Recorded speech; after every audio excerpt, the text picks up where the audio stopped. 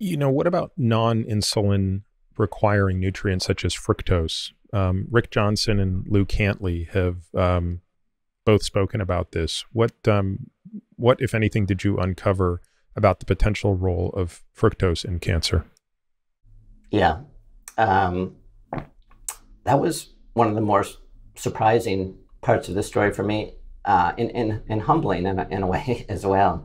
A reminder to me. I was writing about Warburg, who always believed too strongly in his own ideas and couldn't, accept that they may be wrong. And it's anytime you're writing a book that has any kind of argument in it, you sort of fall into that trap and have to remember that science changes and not everything's proven. So I had decided, early in my writing process that I thought sugar, sucrose, was a big part of this story. But my assumption was that it was all by way of driving, liver fat and insulin resistance and hyperinsulinemia. And then in recent years, this work out of Cantley's lab and Richard Johnson's and has shown that even independent of the effects on insulin, that fructose seems to drive certain cancers that particularly in the colon, that are able to get the fructose, and actually turns on, through sort of an odd bit of metabolism, actually turns on the Warburg effect and allows sort of ATP to go down and then glucose to flow in. But the surprising part for me was that that could be disassociated with insulin, and I had to step back and say that maybe sugar is even worse than we thought, and is sort of causing cancer in two different ways in some cases. Yeah, that to me is the most interesting question.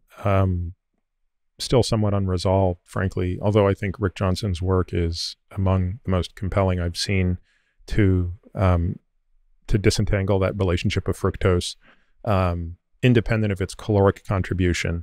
And as you said, this is a mechanism that has an indirect effect on insulin, right? So fructose metabolism, when consumed in excess, does in fact lead to insulin resistance, which by its very definition leads to hyperinsulinemia.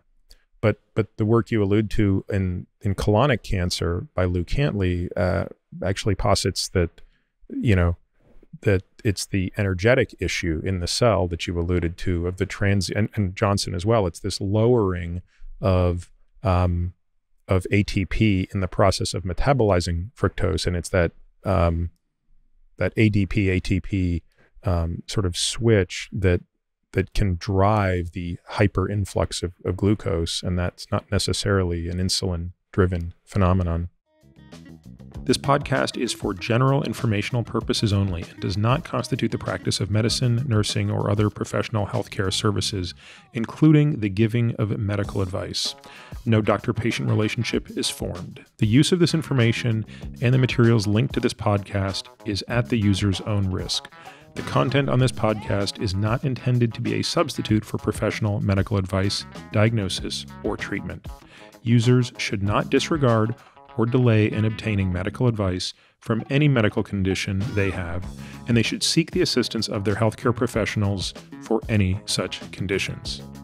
Finally, I take conflicts of interest very seriously. For all of my disclosures and the companies I invest in or advise, please visit peterattiamd.com/about, where I keep an up-to-date and active list of such companies.